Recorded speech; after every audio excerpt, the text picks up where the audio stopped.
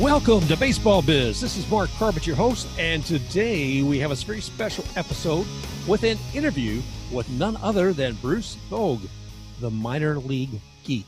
Bruce is also host of Just Barely Sports podcast. If you haven't checked it out now, you should. You'll find him on Apple iTunes and also on Google Podcasts. Does a great job of covering a lot of things with baseball, everything from like he kind of nails things down to the minor leagues. Saw the thing on the Binghamton Ponies and some other trash can pandas. We could talk about that later. So, Bruce, welcome to the show, man. Thank you so much for having me. I try to explain Just Barely Sports as this. It's not a sports show, but it's not a sports show. It's sort of everything that kind of fits in the middle of the cracks that's not like players on the field. So it can be, for instance, we're about to do an episode about the video game NBA Jam. Wow. Which for a lot of people that didn't like sports and didn't like sports games, if you were a kid in the 90s, you still played NBA Jam, even if you had no desire to involve yourself with the NBA at all. As a matter of fact, I interview the author of NBA Jam, the book, and he and I both had the same experience of not really being an NBA fan and then playing NBA Jam and getting into the NBA at that point. I like how one evolves into the other with that. The game itself brought you into the into the sport. So that's fantastic. Yeah, I'm glad about that. And another thing I know some of the other ones you've done too is like a focus on the logos and some of the marketing that they do. So that's very cool. That's what got me into all of this, was that what I loved, and I think that those of you out here listening, you're probably very much baseball fans. So take this trip with me for just a second, is that a young man at the age of like 11 realizes he can throw like a 53-mile-an-hour curveball. And everyone tells him how amazing he is. And then he has to go through the ranks and get stronger. And he misses dates so that he can throw a decent forkball. And then he's the best in his high school. And he goes to the college program. He's the best in the college program. He gets drafted to a team. He's like, oh my goodness, I'm going to make the show. And then they make him play in Montgomery, Alabama, in wearing a hat that is a biscuit with googly eyes and a butter pat mouth. And that fascinated me. Great aspirations, man. And there you go. That's what drew me, because like, the logos on the hats for a lot of minor league teams, they figured out if you made a cool logo, you don't have to play baseball.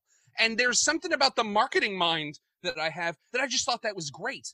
So that's what I really latched onto. And from there, that's how I ended up with the show. I was a public address announcer for the Hagerstown Suns. I was almost the public address announcer for the Baltimore Orioles. Wow. I was invited to try out, and I failed, but I was invited to try out for the Philadelphia 76ers, which was a super cool experience. And I was a top 8 for Cal Ripken's team, the Aberdeen Ironbirds. Oh my God. I got to do a whole bunch of like announcing stuff. But what got me into it was not that I care about the play on the field. It was that I loved the logos, and then I wanted to be the voice that welcomed like all the new kids that were going to be learning about the game, or wanted to inform the scorekeepers as to what changes are being made. Like, I wanted to be that welcoming voice, and that's how I ended up kind of in all of the rest of it. Well, we're glad to be able to spend some time with you. You've achieved so much with that, and obviously that growth into the game. And it's interesting too, because you're covering minor league baseball. I mean, you've been involved with it quite a bit. Mm-hmm. And so it's very interesting, now that you're covering in this particular episode, your most recent one is about the business of minor league baseball. You were talking about the aspirations, or talking about somebody who's done so much only to wear that hat with a special logo on it, but all those hours those young people put into it. And I don't think most people understand what the commitment they've made to this game. We're looking at guys in the rookie leagues who aren't going to make $3,000-$4,000 for the time that they're going to be playing for 3 months. There's no money given to them for the time that they're in spring training or anything else. And we'll talk a little bit too about how we cut them so they don't get paid for overtime. Oh yeah, it's gross. I mean, to be real honest, like, because I came in, so I was working for the Hagerstown Suns, and I was driving from Baltimore to be the announcer for Hagerstown. Now, if you know where that is, that's going to make sense to you. If not, that's about a 65-mile-an-hour trip one way. So I was driving about 130 miles round trip to do these games. Wow. And I would show up, and these poor kids, man, like, there would be Bryce Harper, and like Bryce Harper would be in a pickup truck jacked up on rims with practically like $100 bills shooting out of the exhaust. Everybody else would be 4 people in like a Pinto, hoping that they can like get from the stadium to whatever room they have that's in the community that is not, it's not a hotel room, it's not their house. It's like they stay in a room of somebody's house in the community because that's how much money is available to pay these guys if you're not a #1 signing bonus. It is way, way crazy the way the pay scale works. One thing I'll note, just because I think this really shows the difference, the disparity between the major leagues and the minor leagues, is the minor leagues do 2 things. They're the old school farm program. You grow them on the farm. And then they're also injury rehabs.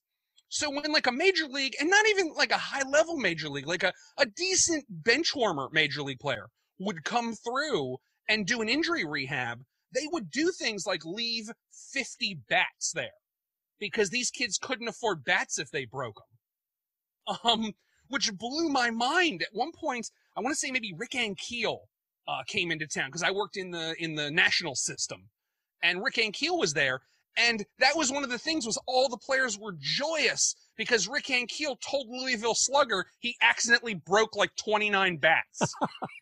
And they were like, how do you get away with that? And he was like, well, I kind of wink and they kind of wink, and then they hand me 29 bats and you guys can all have bats. So you don't need to worry about if something breaks that you're going to have to deal with it or explain it to the team or anything like that. So like, that's the difference, is that if you're at that major league level, you're giving away 29 bats Louisville Slugger gives you. If you're at the bottom level, you're just hoping you don't have to pay $75 more for another Louisville Slugger. Well, and that's it, isn't it, really? I mean, the whole idea is being at that minor league level, man, you've got to ask for crumbs. And now we're looking at what's happening. For 42 of those teams? Pardon me for just 1 second. I just want to mention for most of the people listening right now, if you don't know, there is 160 teams in the minor leagues. And of those 160 teams, Major League Baseball, Mr. Rob Manfred decided to say, guess what? Last October, 42 of you guys, you're gone. Shoo, bye. Don't want to see any more rookies, and I forget what the other one is right now, but both of those leagues both of those are gone. We're going to tell you how you're going to do business from now in minor league baseball. We've got this thing called a PBA, Professional Baseball Agreement.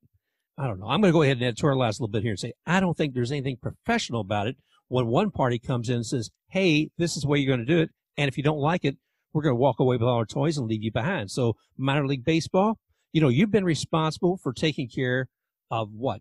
Your stadiums or your players? Which one? Well, we don't think you've been taking care of them at all. So I'm looking at you as Major League Baseball. I'm looking at your facilities. I'm looking at you got these guys riding on buses and they're not making any money. Well, the money's supposed to be coming from Major League Baseball in the first place. Sorry, I'm getting up on my high horse about this, but when they came out last October and said 42 teams, you got to cut them. It's real weird. So let's explain a couple things. I'll try not to go into the full episode. If you really want to have it all broken down, go to Just Barely Sports and check out the episode about the business of minor league baseball. But a couple little things to let you know. So there's 160 teams in minor league baseball right now. Rob Manfred did say, hey, the entire rookie league is gone. The entire short season is gone. So here's what we're going to do is, hey, every major league club, we're going to let you, it's very easy to say that Major League Baseball's evil through this. They're really just creating efficiencies. It's just that sometimes in creating efficiencies, you're doing kind of evil things to places. So they've said to every major league team, pick the 4 teams you want to work with, give them a license, and bam, that's what we're going to do. Now, the problem is you end up with states like West Virginia. West Virginia had 4 teams coming into this, and they may leave with 1 if they're lucky.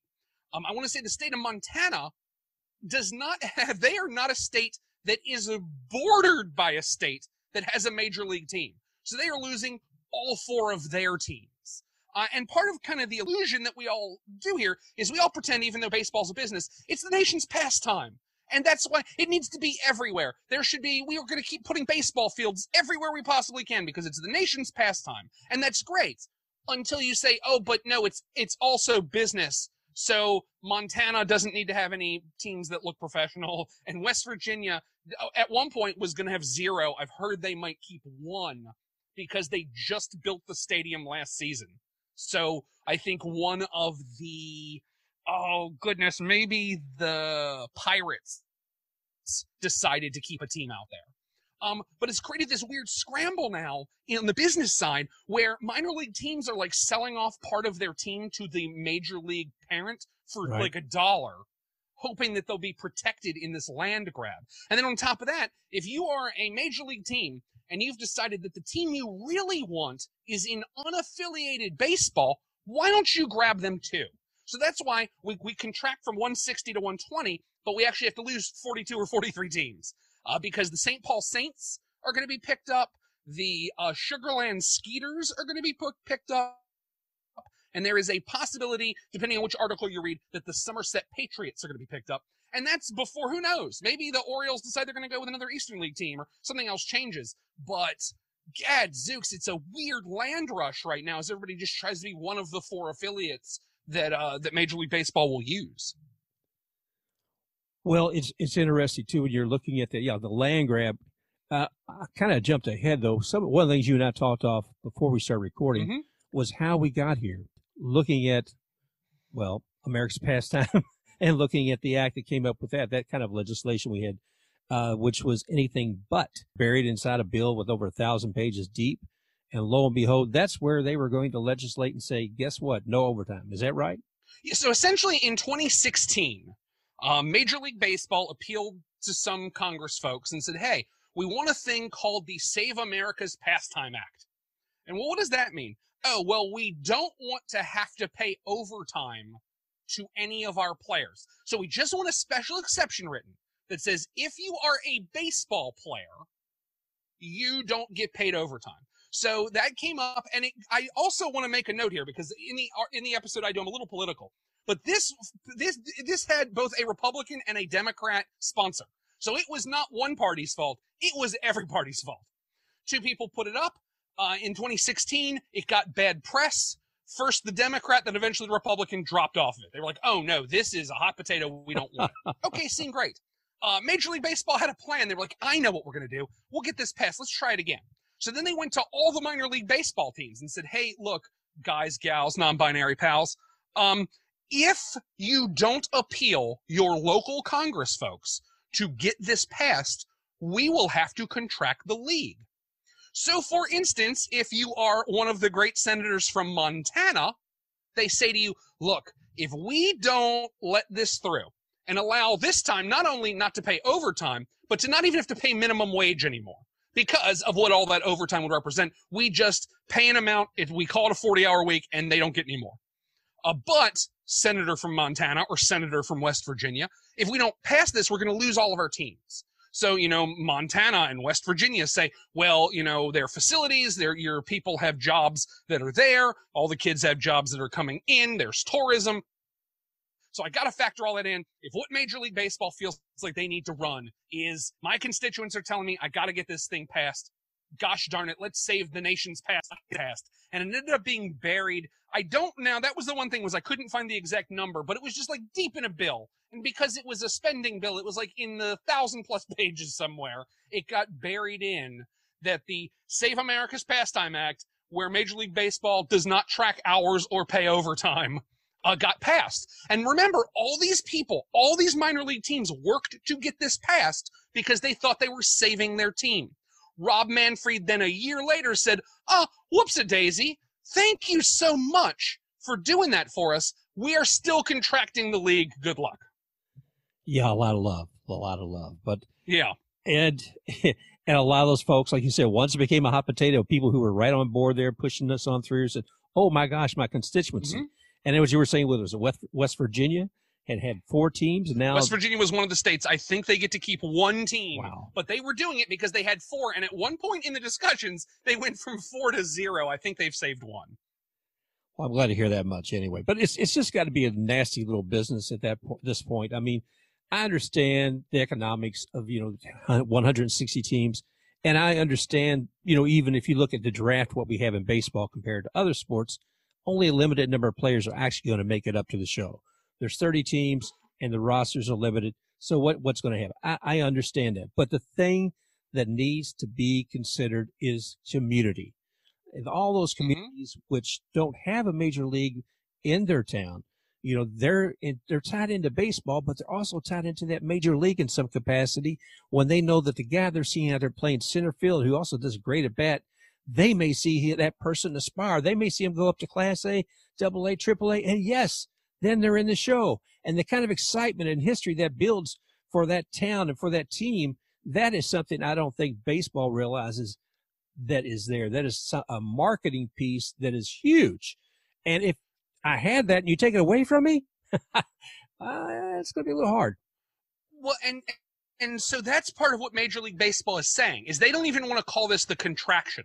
They're saying, look, you have so many options. You're essentially, all we're doing is we're taking away players that might be future Boston Red Sox, but you're getting equivalent caliber players from other places. And your options are one of three.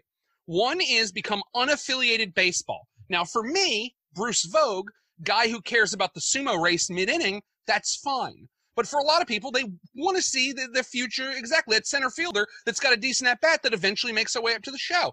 That is important for a lot of people. So to say that they are the same is completely a lie, flat out.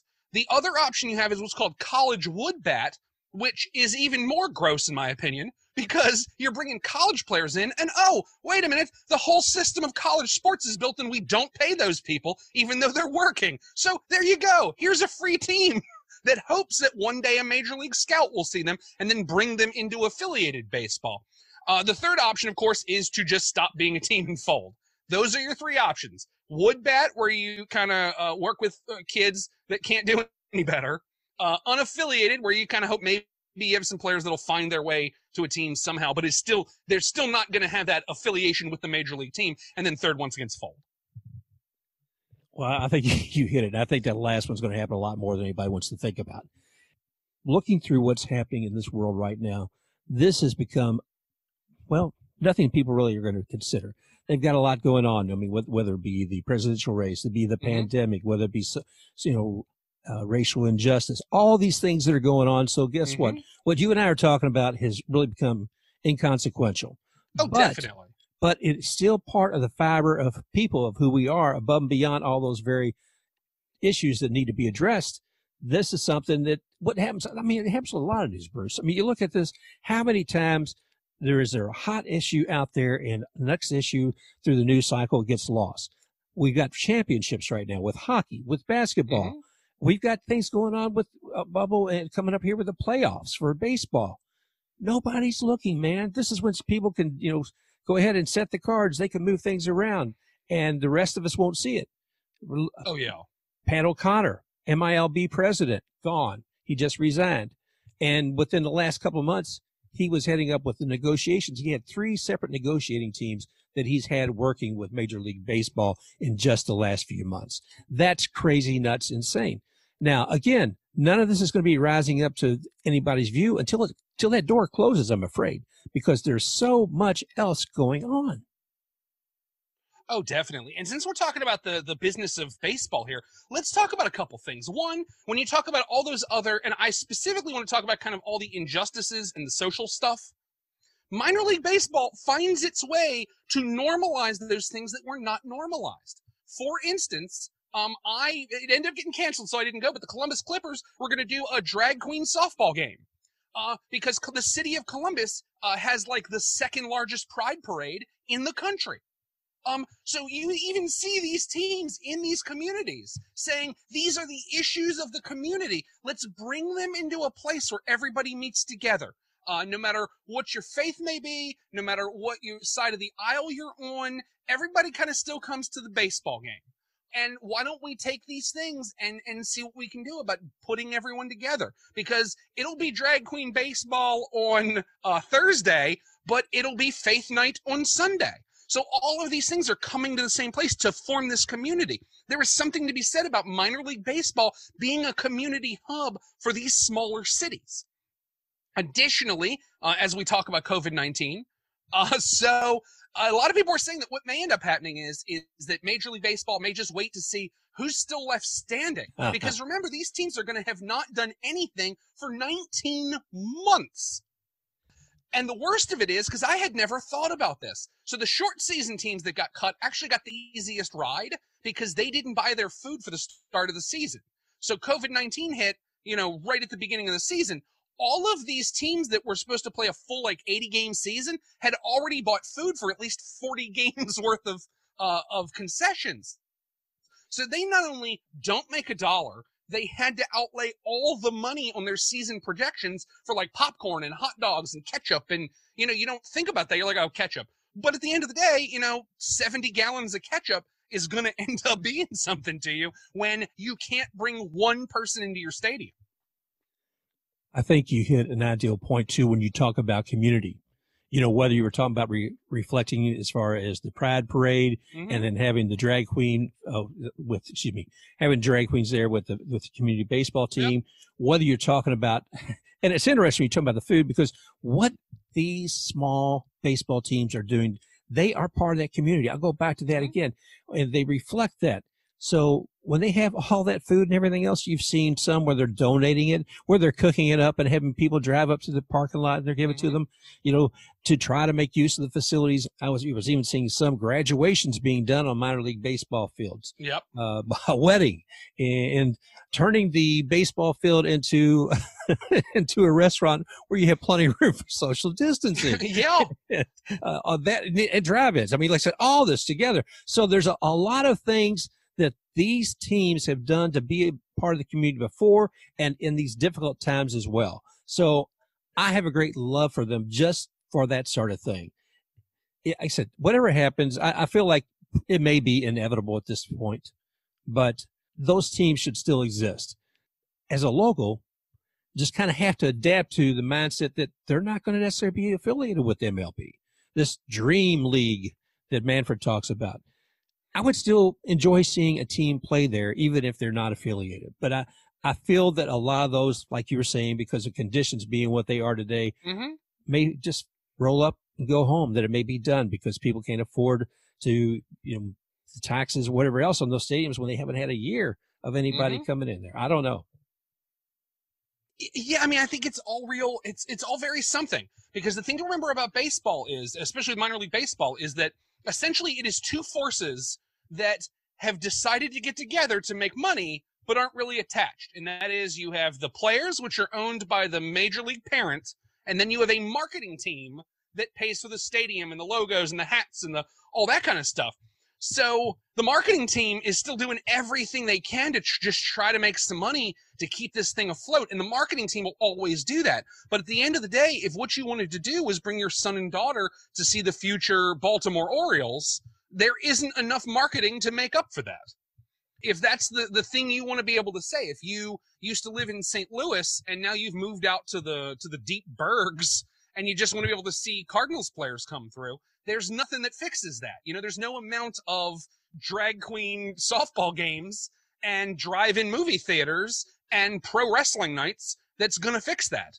I would hope that more people are like me and just kind of want to see the spectacle. But I understand that, especially in the baseball world, that I'm a much smaller contingent than you may think. I mean, there's a lot of families that are up for wacky, reasonably priced entertainment. But some part of that often is either mom or dad has a love of Major League Baseball. And it's a way, if you're in Montana, to still feel connected to the conversation. And I think now, once those teams in Montana disappear, what connection to the conversation does Montana have anymore? Well, that's it. It has to be so localized, and you can't see it beyond just that minor league team. There's nothing to go to the next. But I'd like to take a moment, though, and reflect on what you were saying about marketing. Because I love what you do as far as another part of your show, just on Just Barely Sports. First, I want to say, folks, if you haven't checked him out, please do check out Just Barely Sports. Bruce Voge does a great job on there, and especially this one I was talking about what you did on the business of the minor leagues. But weekly, you also have the logo show on there as well, as sometimes as a feature. And I love because you talk about the marketing. And I'll tell you one quick thing. I'm actually from Louisville, Kentucky originally. I live in Tampa now. Okay. And I loved what you did with the Derby, the mint juleps. Yeah. And I'd been to the Louisville Redbirds game. Excuse me, Louisville Bats now. The Louisville Bats now. Yeah. Louisville Bats. I went there a couple of years ago, And they were the Mashers that night. They weren't Yep. the Bats. They were the Mashers. Yep. And they had Evan Williams flights. So you walk up there and they give you 4 little mini shots of whiskey, and you could go back and get more if you so chose. But anyway, because Louisville, it's Louisville. You know? Louisville. That's all you need to know. That is, and that actually demonstrates, like, one of the things I really love is that if you ever run across a minor league baseball hat and you don't understand it, the answer normally is it's something super local. Just ask somebody and they will explain it to you. Like if you listen to one for the Derby City Mint Juleps, the work that went into this hat in this logo, because it's like an anthropomorphic silver cup, which if you know about the Kentucky Derby, the most expensive mint julep is the bookmaker that's served in this silver cup that's like $100, but the ticket to get to the bar that serves it is like 10 grand, and it's $100 to get this bookmaker's mint julep. And then if you look at the face, it's the nose is a horseshoe that's turned right side up because that's good luck. Like there's all these things that are hidden in logos. Because minor league teams want to appeal to the people that are right there. You got to sell to the locals that are within 30 miles, and you do that by just being as local as you possibly can. And that's why, for instance, formerly the Redbirds, they've been the Louisville Bats, the Louisville River Bats, went back to the Louisville Bats, stayed the Louisville Bats. I think for a little while, they were a vampire bat. Yeah. Then they became a vampire bat where it was a baseball bat with wings. Then they went back to being then they went to this symbol that almost looked like a ripoff of the Baltimore Ravens, that was just kind of like a Batman Baltimore Ravens thing. Then they went back to the wacky bat with the bat, and these changes are just trying to figure out what the community wants and where they think their identity is. And the Mashers was another one. Evan Williams sponsored that, and that logo was like a barrel with a baseball bat. Yeah, a big old bag of mash. And he had a bag of sour mash over his shoulder. Yeah, it's crazy.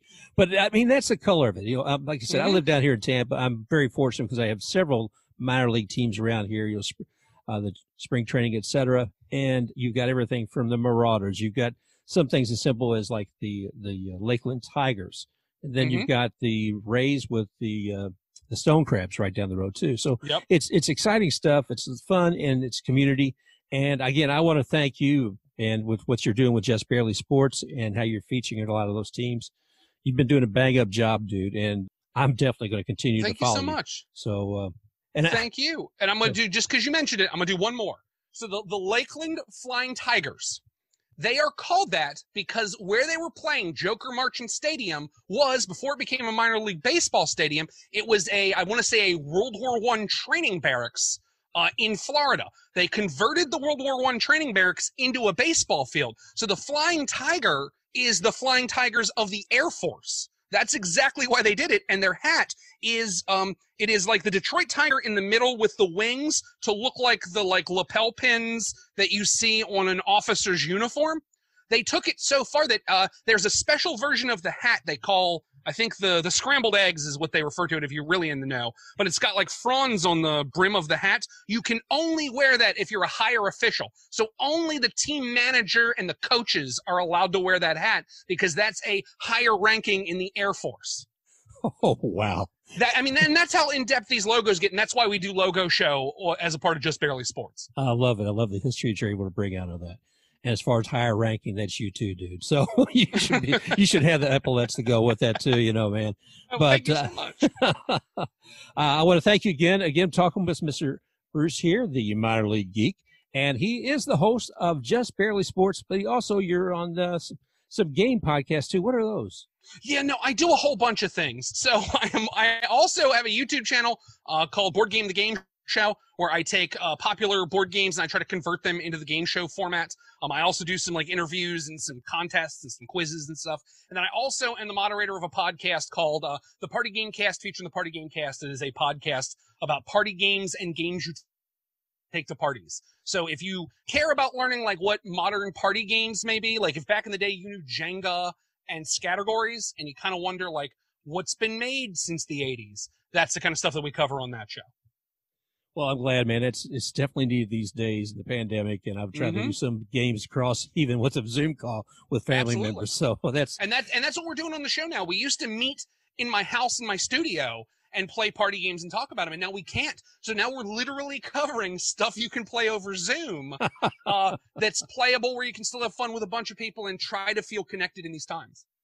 Wow. Well, again, thank you again, Bruce, for joining us today and talking with Mr. Bruce Voge, the minor league geek from Just Barely Sports Podcast. Again, check that out and everything else. And you can also find him on YouTube. Bruce, man, you've done a fantastic job walking through us what's going on with some of the business of baseball and taking a look at some of the challenges they have. And hopefully there'll be some future for these teams. We hope that should be seen soon. So thank you again, buddy. Appreciate it. Thank you so much for having me, everybody out there. I'm sure this is a slightly longer episode than you're used to. Thank you so much for listening. I genuinely appreciate it. Don't forget Just Barely Sports. All right. Thanks again. And remember, you can find us on Baseball Biz on virtually every directory, whether it be iTunes, Google Podcasts, Stitcher, etc. Thanks again, everybody, and we'll see you again real soon. Special thank you also to X-Take RUX for providing us with this great intro and extra music, Rocking Forward.